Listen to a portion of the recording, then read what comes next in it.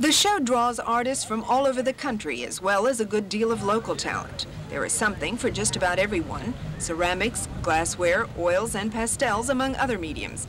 As in past years, the more than 550 artists participating this summer competed for various prizes and awards, but primarily they came to show and sell. Those sales topped $100,000 yesterday and were moving rather briskly this morning. But they come when they come. Portrait of the artist waiting, we might call it. But it is all part of a leisurely outdoor art show, and Rick Fusco, who teaches art at Bayside Elementary School in Virginia Beach, says he enjoys it all.